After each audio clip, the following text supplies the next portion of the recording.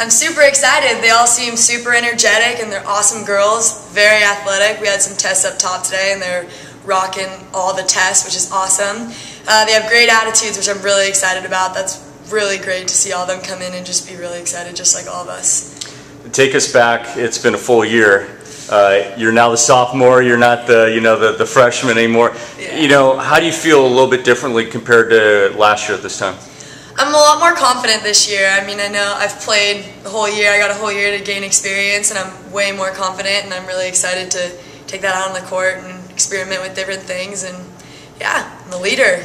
Now that you're back for about a week since you're with the women's junior national team out in Peru, what's like the big experience going to a place like that? I mean, when you've come back and you've had time to really decompress and think about it, what are you going to take away from that experience? I think it was just the whole experience, being in a different country, playing against tons of different teams. Every team has a different style, and speaking languages, it's awesome being able to try to translate things with other teams and being able to see different cultures and whatnot. And I think that was a huge experience, and just playing international volleyball was really cool. Get a taste of hopefully the future.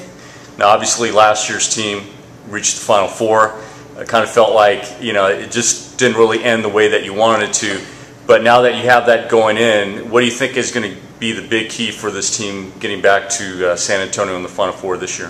I just think that team energy, and not making mistakes is huge for us. We're a fantastic team. We're all super athletic, and we have every single tool that we need to win the national championship. So lessen the mistakes and keep energy, and it'll just be fantastic. We can win.